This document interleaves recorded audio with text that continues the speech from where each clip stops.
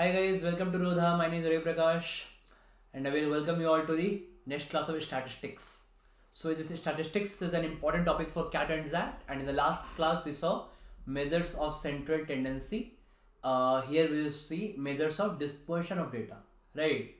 And before that we have that information on NST here, National Scholarship Test. A lot of people are already giving this. It has become very famous. People are winning Amazon vouchers also. Okay, many have promised to gift me actually, but I'm yet to receive any gift with this. So it's actually a very good test, guys, because it will give you a good ranking and your level of current standing right now among all the aspirants. Every Sunday it is held from 5 to 5:30, 5:40 p.m. This Sunday it is LRDI. So one Sunday it is quant, one LRDI, and one verbal, and people are actually winning it, and in this festival season all are enjoying with this also. Okay, so just also you should try your luck for this winning also, as well as the more important thing is basically you will try to get a free test. Obviously it's a free test, right? A free test to look at your current standing right now, and how much you need to work hard. So we have also that same day analysis. Okay, so once you finish this test from 5 to 5:40, we have same day analysis from 7 p.m. to 8 p.m. right? Same day we'll do it. Okay, so just enroll to the link in the comments. So enrollment link I'll pin in the comment. Okay, just enroll to that and see you with some good quality questions. There's a good quality questions of moderate and advanced level in this test. Okay, now let's come back to our statistics, right? See, so basically statistics will now start off with measures of dispersion here. Okay, so what are measures of dispersion, guys? Let's see. Measures of dispersion. Okay, it is data dispersion actually, right?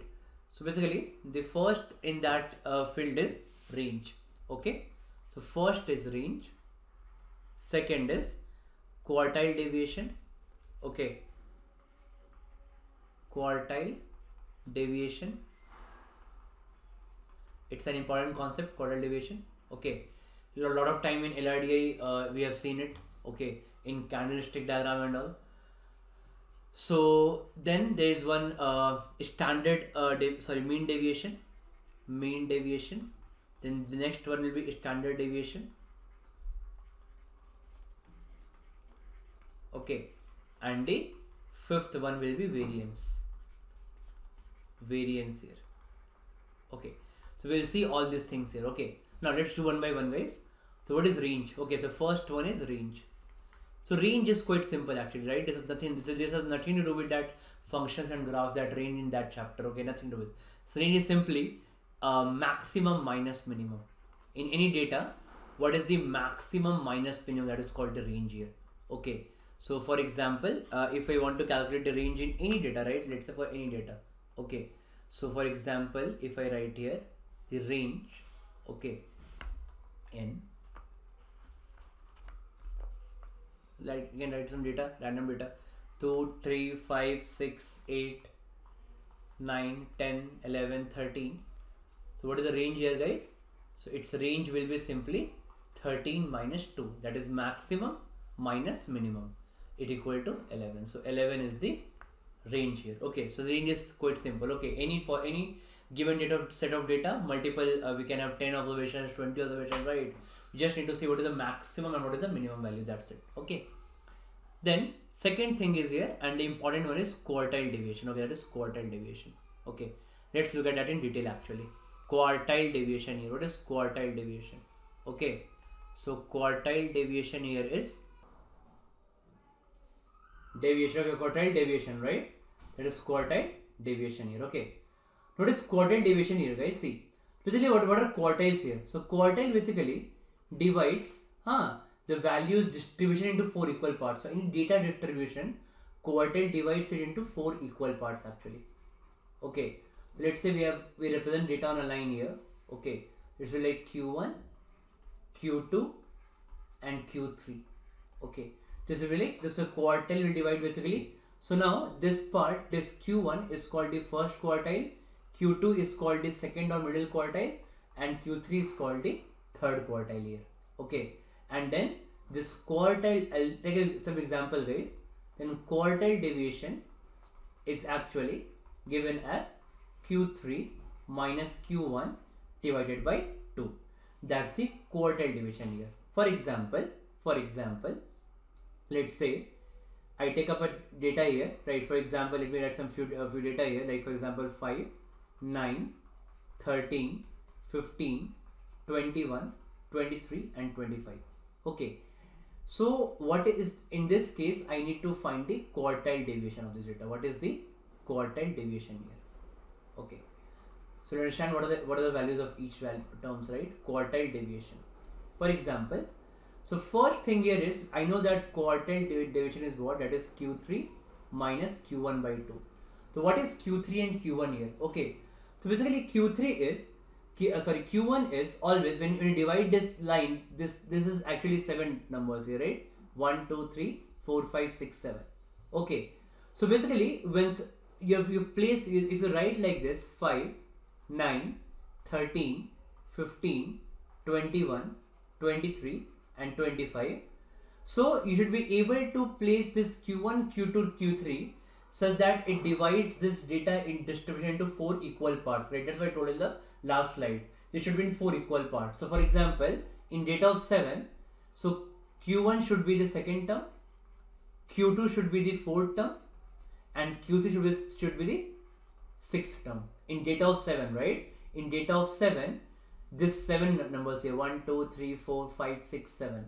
So now if you place like this, actually, you will see that there's one term before Q1, one term after Q1, one term before Q2, one term after Q2, one term before Q3 and one term after Q3, right? That's how we should place it. That's the value of Q1 and Q3 here. Okay. So now that means basically, like if you want to get the value of Q3 here, right? Yeah. So sorry, QD here. So what is QD? QD is Q3 minus Q1 by 2. What is QD? That is quartile deviation, Q3. What is Q3 here? 23 minus 9 divided by 2, that is 7. 7 would be the answer here, right? So basically, if I try to try to generalize it, basically, so what is Q1? So if there are 7 terms here, so Q1 is the second term, right? So I can say if there are n terms, actually, what is Q1? N plus 1 by 4th term. Okay, and what is Q3? It is n. It is basically thrice of that, right? If there are 7 terms, so n plus 1 by 4, 7 plus 1 by 4, that is second term here. If there are what is Q3 here? N plus 1 by 4 into 3, right? Because 2 into 3 would be equal to 6. That is equal to Q3. That's Q3 is 23 here. Okay, that is 3 into n plus 1 by 4 term there. That's the Q3. So for every data, this is quite useful, right? Calculating the quartiles here. For every data, it is useful. Okay. Let me take some example when it is not a multiple of 3 also, right? Or not a multiple of 2 also. Okay. For example, take up a question that need to find the quartile deviation of basically, let's say 7, 12, 16, okay, 19, 21, 27, 30, then 32, then 37, okay, 3, 2, 5, 4, and then the 39. Okay, so what is the quartile deviation, right? What is the quartile deviation in this case? I need to calculate here. If you want to calculate the quartile deviation here, so if I want to find, there are 10 terms, right? Now there are 10 terms actually. So I know that QD is equal to what? Q3 minus Q1 by 2. If we observe the data, what is Q1 here? So there are 10 terms, right? Okay, so 10 terms means what is Q1? So Q1 will be n plus 1 by 4. 10 plus 1 by 4, that is 2, 3 by 4.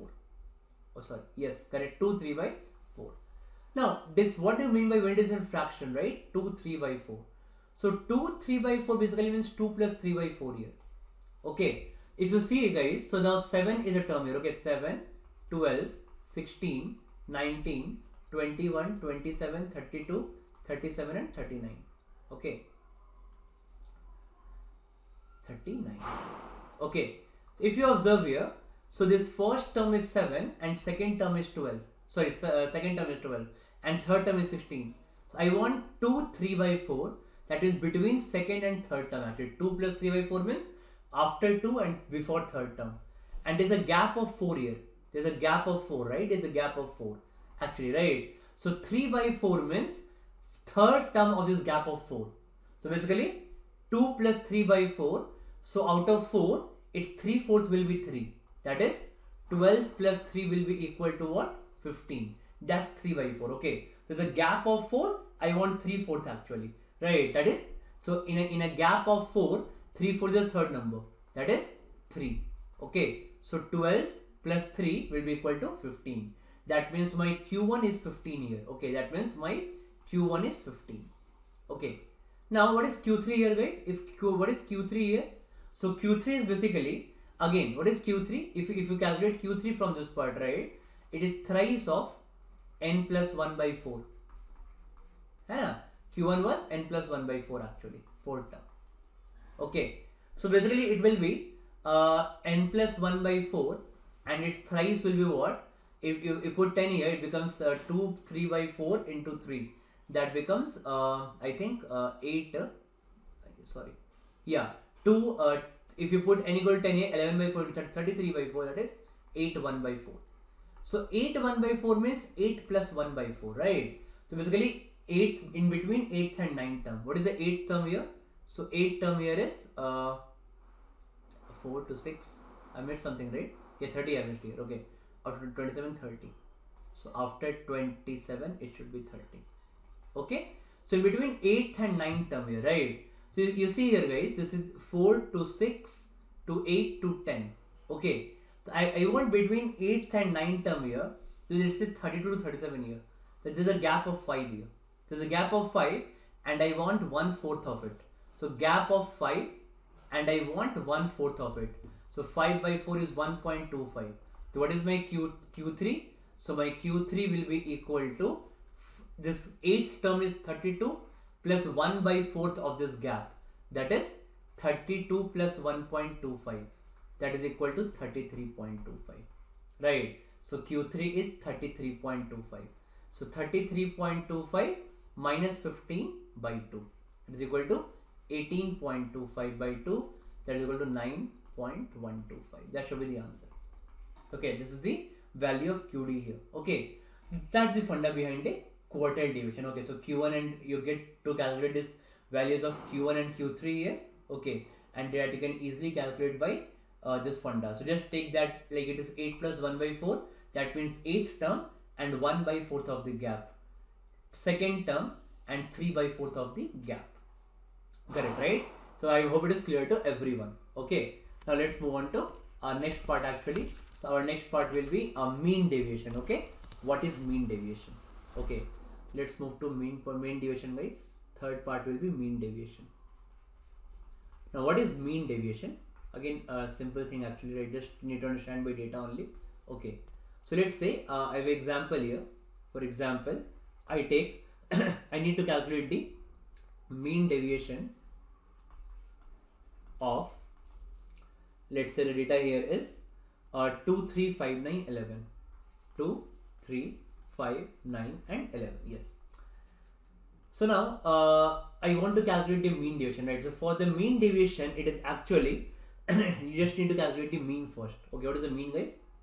What is the mean? So it's like it is done in 2 steps, right? Step 1. Step 1, calculate the mean. Once you calculate the mean, so mean means simple average, right? Mean means simple average. Okay, so mean will come out to be 2 plus 3 plus 5 plus 9 plus 11 by 5. That is 5, 5, 10, 9, 19 and 30. 30 by 5 is 6. Okay, so 6 is actually the mean here, right? And then in step 2, it actually you need to take the deviation from the mean of the each term, right? So always take the positive deviation. That means basically if mean is 6, so 6 to 2, that deviation is 4. Deviation means difference, right? So always take the positive difference, that is 4. So 6 to 2 difference is 4. 6 to 3 difference is 3. 6 to 5 difference is 1. 6 to 9 difference is 3. Always positive difference. Okay. And 6 to 11 difference is 5. Okay. So 6 to 11 difference is 5 here. That divided by 5 actually. Right. Again you divide by 5. Okay. So that is basically 8, 3, 11 and 5, I think 4, 7, 8, 3, 11 and 5, 16, right? Okay, so 6, oh sorry, I think done a mistake here guys. Correct, no? Yeah, it should be correct, right?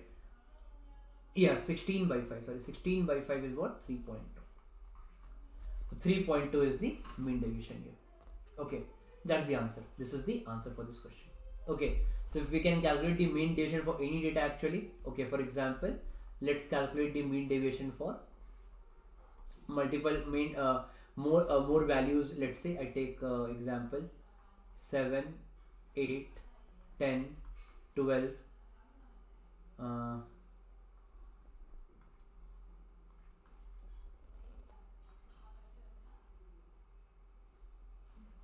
okay, so let's calculate the mean deviation here. Okay, what is the mean deviation? So first step, calculate the mean. In step 1, calculate the what is mean here. So mean is equal to this difference by 2, the difference, right? So sum by 5, sum by 6, 7, 8, 15, 10, 25, 37, 52, 72. 72 by 6, that is equal to 12.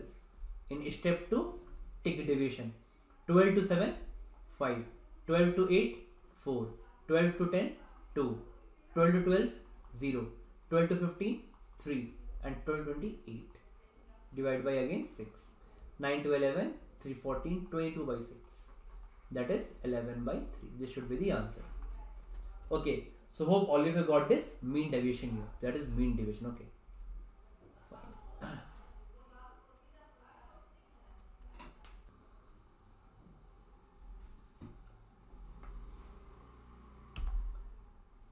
Okay, and then let's calculate. Let's continue with the questions of standard deviation, variance, and questions on statistics in the next video. Okay. Thank you for watching.